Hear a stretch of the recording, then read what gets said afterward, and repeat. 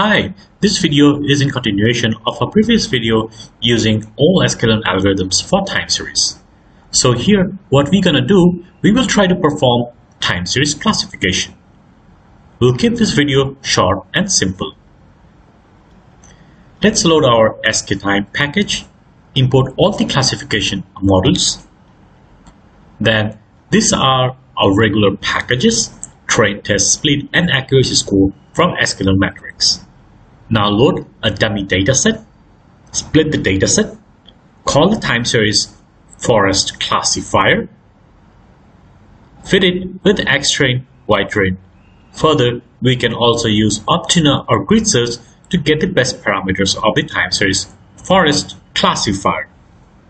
Now perform the predict and get the accuracy score. Done.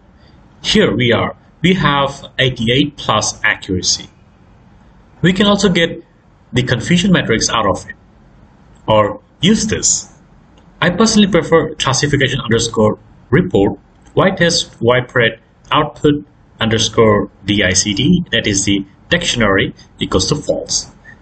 This will help to save in a tabular format. Done. There are a few more examples that you can check in my original article.